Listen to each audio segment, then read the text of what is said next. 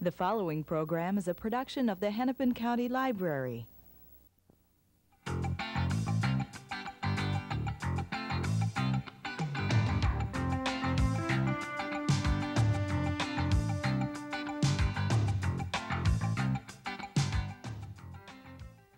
Hello and welcome to a discussion with Graeme. My name is Arlene Kase. I'm a children's storyteller and bookseller for Borders Books in Minnetonka, Minnesota. Welcome. Welcome, Graeme. G'day. My question for you is, your books have such a wide appeal to children of all ages. What is your target audience, if you have one? Well, last year I would have said 33, and this year it's 34. No, honestly, it's my age. And when I tell people that I write for myself, it can either sound trite, as if, well, you know, so what, or even self-centered, but it's actually a very important principle which I adhere to. I think the worst thing you can do in the world when you're talking to anybody is to talk down to them, or for that matter, to talk up to them, pretend that you know things that you don't know. Just be honest, be yourself. So if I were to start saying, okay, I'm going to direct my books to 5 to 8 year olds and what they need is a book about trucks or spaceships or something, I'd begin to sort of, I suppose, limit myself and sort of start talking in what I perceive to be a childish way, or the way that kids would like to be talked to, what I think. And if I get it wrong, I'm in all sorts of trouble, because as soon as a child gets the feeling that they've been talked down to, you'll just lose their respect. So I write for me and I illustrate for me first, and then whoever else likes it from there, that's fine. Right. Okay. Okay. Now, what or who inspired you to create these intricate details that you do in your books? Well, my background is a little mixed. I was born in England, so those early influences tended to be things, the British standards, like Winnie the Pooh, Wind in the Willows, Lewis Carroll, things like that. And eventually I did illustrate a Lewis Carroll book, eventually, just the poem The Jabberwocky. But then we went to Australia when I was 8 years old, and the influences were all very, very different then. Not so much in books, but just in landscape. I suddenly discovered a new land with an incredible array of new animals, and my parents were very interested in wildlife. So as soon as we went to Australia, we started going out to the national parks, into the rainforest, and discovering the wildlife. So it's no surprise then that my pictures are to do with animals. As for the detail and the intricacy, I don't know. It sort of gets a bit obsessive, that I love the idea of being able to look into a picture and find more than initially meets the eye. There were pictures I remember as a kid where there would be puzzle pictures. You'd look at it, and then if you looked at it again or you turned it upside down, there'd be some sort of puzzle or a trick to it. And I always liked pictures like that. Yeah, you see something new each time you look at it. Well, I think, I mean, that's what I would hope would happen, say, with the books that I've done. And it has. Oh, good. Well, with ANIMALIA, for instance, it was started off as an alphabet book. I mean, that's what it's basically about, A to Z, or Z, as you say here. And it wasn't enough, though, to just do A is for apple and B is for balloon or something like that. I wanted to do A is for all of this, everything I can think of. So there is lots and lots of detail to be found. Yeah, well, they are sure exciting to look at them. Now, in Animalia, you placed yourself in each one of the illustrations. Now, this idea has been copied by others. For example, I don't know, maybe I copied from them, I don't know. No, well, let's just assume that they copied from you. That's very generous of you, thank you. The Waldo series is like that. Yes. Are you familiar with that? I am, although in Australia it's called Where's Wally? Because Waldo is a name we don't understand. Yes, the Waldo series. How do you feel about that? I don't feel anything about that it doesn't bother in you? Particular. Oh, well, no, I don't think there was any, I mean, it's not as though it's a sort of a copyright idea. In fact, with Animalia, it was an afterthought. What I wanted to do, see, I'd done the first picture, was horrible hairy hogs hurrying homeward on heavily harnessed horses. I'll show it, this one here.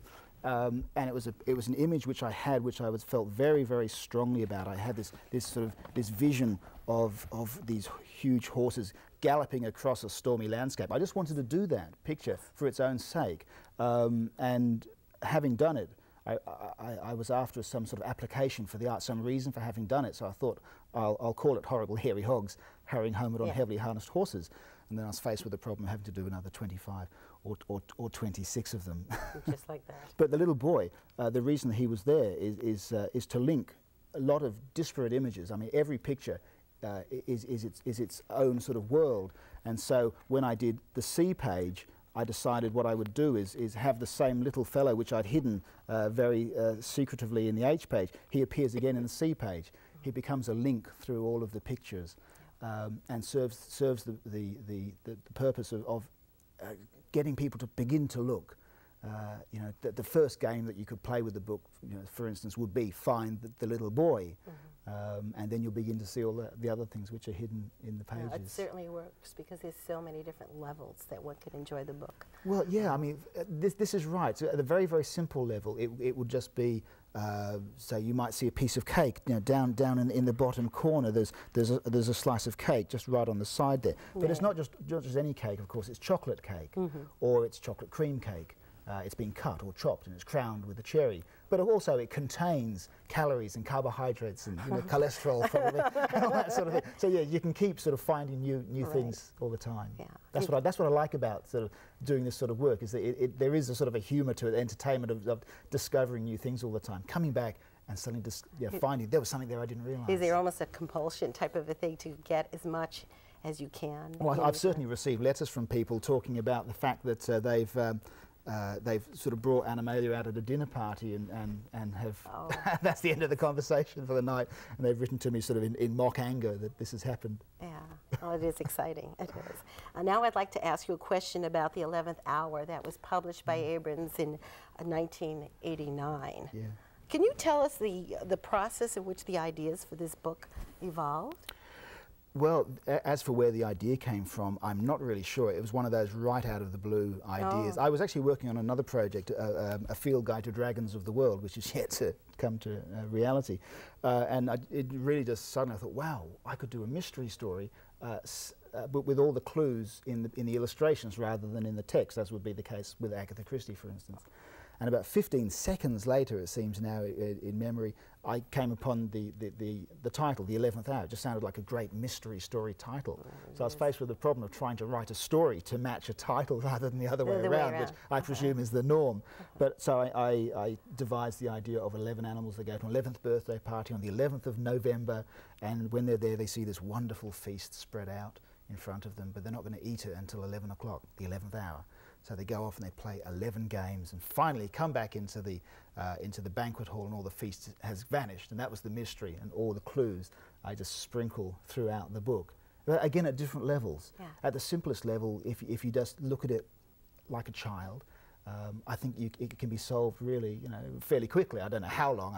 If I start mentioning sort of hours or minutes, everybody will be angry. It took longer or shorter. But there's also very much more sort of esoteric and analytical ways of going about the solving the mystery, which can be more enjoyable, but it's not essential. Right.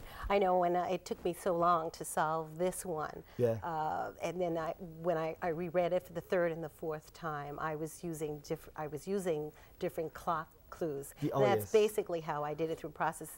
So elimination and deduction. All the way through, I keep on saying, watch the clocks. Right, you know, right. That's and important. I did. I mean, if you were a detective, you know, coming to the scene of a murder or something, the first thing you do is, you know, try and determine the time of the crime. Right. So anybody who comes to that book fresh, that would be the first thing that I would suggest that you do. Try and work out when the crime was committed, and then you've got to see who could have done it. So I shouldn't feel so bad. I'm giving away too much. I shouldn't feel so bad that it took me longer than maybe others. Are you going to admit to how long it took? Or? No, that's all right. No, Look, I don't think so. People come to book signings every now and then, and they say, you know, I've been working on this for 2 years. And I think, well, you're doing something wrong here. It doesn't take 2 years to solve the mystery. The criminals got away by then. How long did it take you to complete the 11th Hour from start to finish? 2.5 years. 2.5 years. Yeah. Again, with the sort of the detail and trying to hide all the clues, there's no way that can be sort of just done, you know, any more quickly. I get obsessive about my work. When I'm working, I work very hard and very consistently at it. But each picture will, you know, tend to take 1-2 months each to complete. And there's lots of research and sort of design work that has to go on, apart from just like colouring in. Yeah. Well, I can see they're almost, the 11th Hour and Animalia almost read like travelogues and nature logs. And then, of course, you're telling me about your background. Well, with the 11th Hour, after I'd come up with the idea for the story and the concept of the book, I started travelling on a trip through India and Africa, and later on through Europe. And there's pictures from the book which relate to the things which I saw. The entrance hall, when all the animals first come into Horace's house, is based on St. Peter's in Rome. Yes. And then later on in the book, there's an area which has a lot of Charles Rennie Mackintosh, the Scottish designer and architect, the chairs in the card game.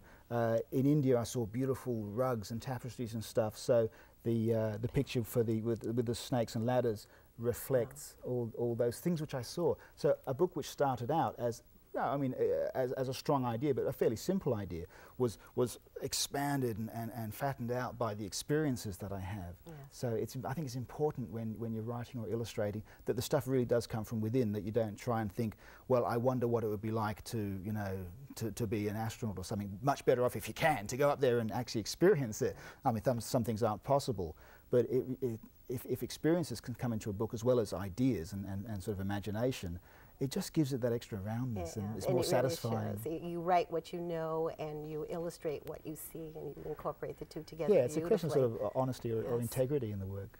That's what I'd aim for anyway. Yes. Okay. Well, it's wonderful. Thank you. Now, my grandmother lives in Gula Gulch. The grandmother is the only human that I've ever drawn. That you've ever done. I'm not very good at it, am I? No, people are certainly a problem for me. When kids write to me and they ask, "Dear Mr. Bates, what is the hardest animal to draw?" and they expect me to say, you know, a peacock or a platypus or something like that, and I always write back and say, no, it's not. It's the human being. The reason being is that we know it so well. I could draw a platypus and I can get, you know, the 4 legs wrong and give it 6 fingers instead of 5 or something. Nobody would know the difference. But with people, because you know the subject matter, you just get one thing wrong, you know, the position of the eyes or the length of the neck, and suddenly it's not, you know, it just doesn't look right. So apart from that, also, I don't have a great interest in drawing people. I mean, my passion is animals, so I concentrate on it. Now, was she based on anyone you know, or is she completely imagined? No, she looks a lot like my maternal grandmother, but she also looks a little like the lady I used to live next door to for a few years when I first arrived in Australia. I don't think she knows that. Okay. But no, look, I have to admit to all and sundry now that Gula Gulch actually doesn't even exist. Neither do the other places in the book, Bandy Wallop and Lawson's Rest and Murrumbum. I made them all up, I admit it. Yes. Well, I did travel to Australia, and I don't remember. No, you didn't pass through them. Any of those. Actually, sometimes there's, oh yeah, I know Gula Gulch, and I say, you do not. Always be truthful. Oh yes. Okay. Now, in your next book, this was published in '89 by Abrams, Jabberwocky. This is a collaboration between you and Lewis Carroll's manuscript through. I'm not sure that it's really a collaboration, since he'd been dead for several years before I did it. But nevertheless, I certainly his manuscript and your artwork. Yeah. And was this idea yours, or? Actually, no, it wasn't. It was suggested to me. I'd just finished the artwork for Animalia, and it was yet to come out. And I was just approached by another publisher who said, "Look, we're doing this great big series of books. There's going to be 200 or something in the series, just small books. And one of them is Lewis Carroll's Jabberwocky, Would You Like to Illustrate It?" And I just jumped at it because I'd known this poem, 7-stanza poem, off by heart since I was a child. Yes. So yeah, that was how that one came about. Originally, though, it was only a very small book, just a little reading scheme book. And later, I think perhaps when Animalia had taken off and actually gained some success, that it was decided to create a big book of Jabberwocky as well. I see. Well, it's a wonderful marriage between the text and the illustrations. It was because I was so enthusiastic about the text. That's the thing about collaborations, is that what happens is the text becomes the focal point. It becomes sacrosanct. You can't change it. Right. And the illustrations then are subservient to some extent, and that's a problem, especially if you don't actually quite agree that the text is as good as it could be. So when I do my own books, which I do now almost exclusively, I don't collaborate as a rule. It means that even though if I finished a text, I can still come back while I'm doing the illustrations and say, wait a sec, that verse now is unnecessary, or it would be much better if so-and-so's jacket was red instead of blue because it looks better.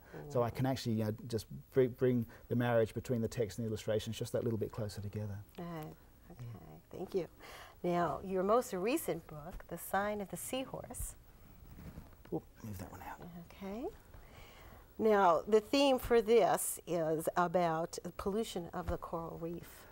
And even though it's sort of like in a play form, because you do have a listing of your characters, I just felt this was much more serious subject matter. You're talking about pollution and what's happening to the coral reef and the creatures that make up the reef.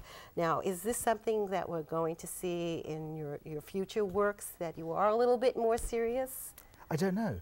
I don't know. The Sign of the Seahorse is a departure for me in that it does have a serious message. Yes. I've never wanted to sort of put a message in a book before. As I say, I mean, I write them for me, and I don't think I need to send myself messages, well, not conscious ones anyway. But I'll tell you the inspiration for the book. It was my first experience of scuba diving. I'd done a lot of snorkeling and swimming coming from Australia. Everybody lives around the beach. But it took a trip to Martinique for a holiday once for me first to try scuba diving. And when you can go underwater and stay underwater and look at the fantastic complexity of a coral reef, that was what inspired the idea. But very close on the heels of that, you know, awestruck feeling of elation at seeing the beauty is the knowledge that these things are beginning to disappear. That's right. Yeah. The parallels, I think, between a coral reef and a rainforest is a very strong one, where I think everybody understands that when a rainforest tree is cut down, it's not just the tree that goes, it was that particular plant, parasitical plant, that grew on the tree, and the orchid which only grew in the bowl of that plant, and then all the birds and the insects and so forth. That's right, it's and a coral reef, habitat. yeah, it's a complete habitat, and under the water it's the same sort of thing. That's right. So I felt moved for the first time to actually say something. What I didn't want to do was shout it from, you know, the rooftops and bang a big drum in somebody's ear. The best way to make somebody listen to you is just to whisper, to say it very quietly. They go, "What was that again?" And they'll look beneath the surface. So while The Sign of the Seahorse is a story of greed and high adventure in 2 acts, as the subtitle says, and you've got Pearl Trout, who's a waitress at the Seahorse Cafe, and her true love, Bert the soldier crab, who goes off to search for the poison, and Pearl's brother Phineas, who joins the catfish gang, and it's all a sort of a melodramatic sort of, you know, rollicking story on the top. I think that it won't go past people that there is in fact a serious thing going on beneath the surface, as it were. Right. Well, after I read this, I thought this would make a neat book, a neat script for a play form for children to put into a school play dealing with the environment and ecology. Now, we haven't talked about this before, but that's exactly what I'm going to do. Oh! Yes. No, seriously. The fact that it's written in acts and scenes, there's a few reasons, and if we have the time, I'll come back to it. But certainly, in my mind, right from the outset, was that it felt fairly dramatic. You know, as I mentioned the word melodrama before, and it seemed that to put it onto the stage would be a natural progression of the project. Yeah. So while I was illustrating the book, I was going to the piano and writing music, writing a theme for Bert the soldier crab, or writing a love song between Pearl and Bert, or, you know, a very up-tempo number for the catfish gang, stuff like that. The other reason, though, why I wrote it in acts and scenes, I originally wanted to write it as a pure play, is that it's a very long and it's quite a complex story. And I felt that in order for it not to be inaccessible to children, it needed to be sort of itemized. You needed to give it bite-sized portions. So at the beginning, where it says Act 1, Scene 1, the Seahorse Cafe, underneath it goes on to say, in which our heroine Pearl falls in love with Corporal Bert, and the evil grouper pays an unwelcome visit to the cafe. Now, just that, it's like a signpost. It tells you just enough about what's going on. You look at the illustration, you could then turn to the next page. But what these little subtitles also do is it invites you further.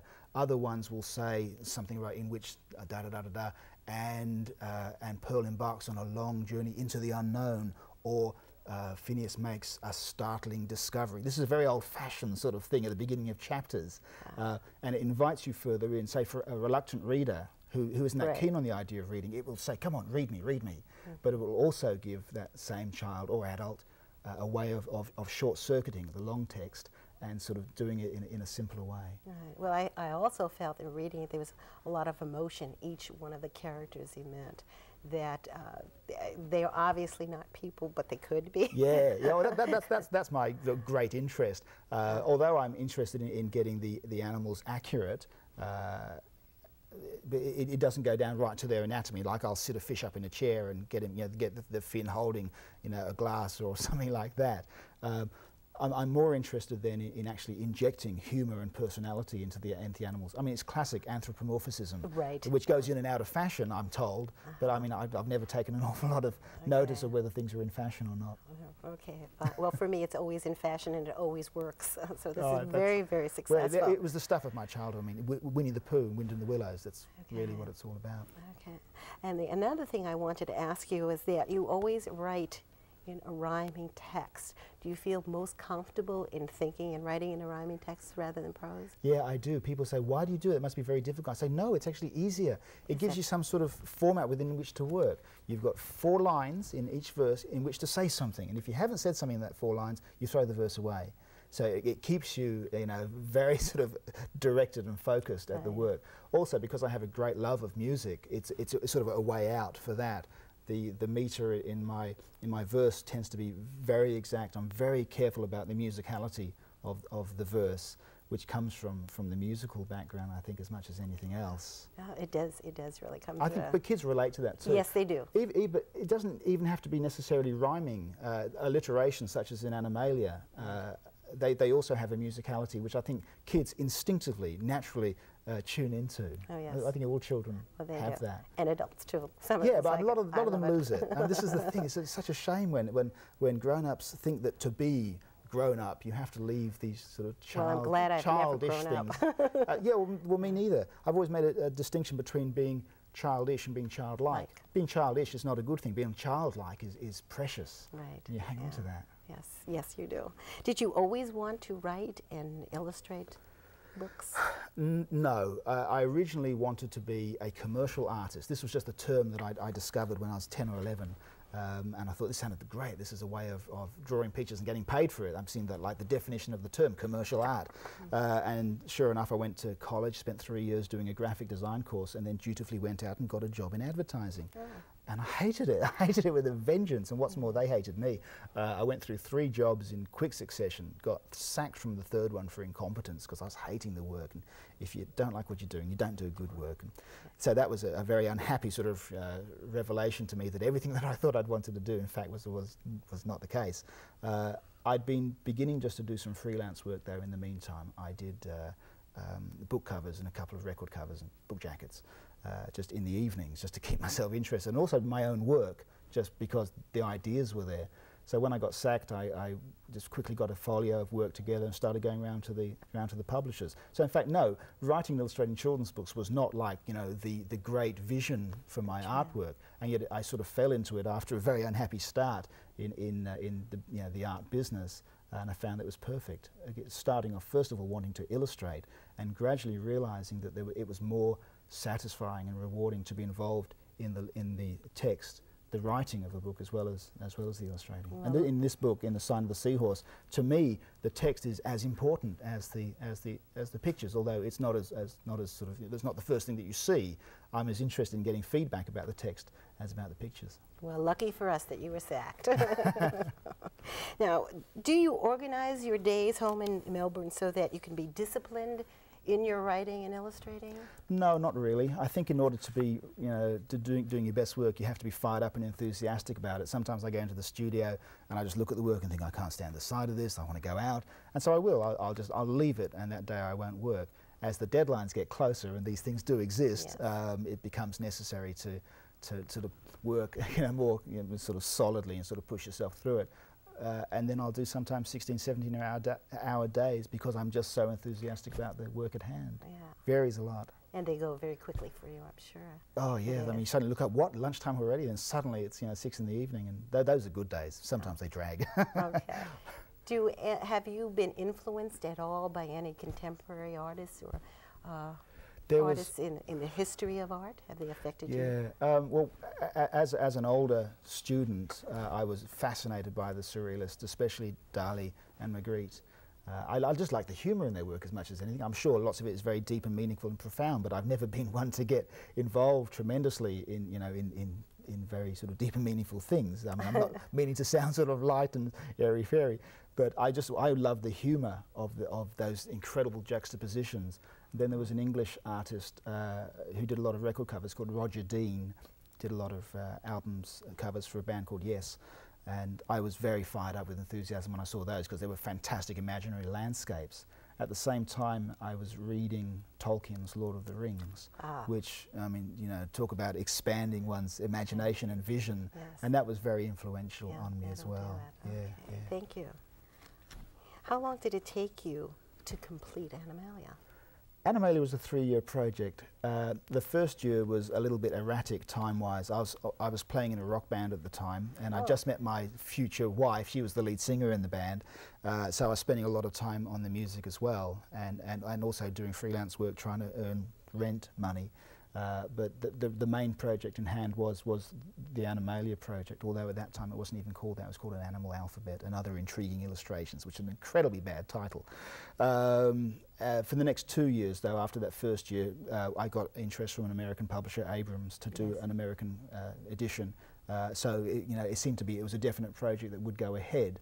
I'd really just started it just because I wanted to illustrate things after this terrible time in advertising. It was just an outflowing of my own creativity. And the fact that in the end the book just took off, and even today it's still printing. The American, in 1992, the American print run hit the 30th reprint. I just can't believe it. That's in 5 years or something. So it just seemed I must be doing something right. Because I was just following my own creative nose, it was just something that other people just seemed to click with, and that was sort of icing on the cake for me. Oh, yes. Okay. Can you tell us if you're working on another project right now? Right now, it's turning The Sign of the Seahorse into an underwater operetta, a musical for kids, and I think 1993 will largely be involved in that project. Following that, yes, I do have another idea. I'm not going to tell you an awful lot about it. It should. Oh, sorry. No, I really can't. It's just one sort of strong visual idea. The text is liable to be minimal. The subject matter will be, again, animals, very much to do with nature and organic forms. It's a very ambitious project, I can tell you that much, and should be finished 95, 96. They just take a long time, I'm afraid. Yes. I can't speed up. Well, it's worth waiting for. Thank you. Yes, very much so. You talked about your reaction to the success before of your books. Has it changed you in any way, your lifestyle? Well, no, I mean, they've been a financial success, there's no secret. And what that's done mostly is given me the freedom to say, the next project that I do, for instance, the musical, I mean, I don't think there's any pot of gold at the end of this. This is just something that I really want to do. And I've got the luxury of being able to spend a year doing something like that. I don't have to look for the next, the next paycheck, the next thing which is going to, earn me some money or be the next step along a career. I'm not very concerned about that. I'm very, very lucky in that.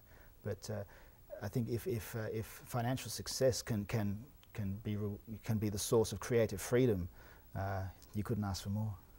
Yes, okay. Do you discuss any of your ideas while they're in the formative stage? With my publishers, and especially with my wife. She's trained in fine art. She has a great sense of colour and design, and also in the musical side. As I said, she was the lead singer in the band. We used to write music together. So she, after myself, she's the first line. She's up in the firing line as a critic, but also as a very, very good critic with whom I can trust entirely. Yeah, she's very important, that's for sure. That's wonderful. It's wonderful to be able to share that. It must be very exciting. It is. Yeah, there's nothing like it. I mean, I work in a vacuum. I work for myself and by myself, and having somebody else is very important. Okay. Well, I believe our time is up, and I want to thank you on behalf of the Discussion With, and I want to thank all our viewers out there for joining us today.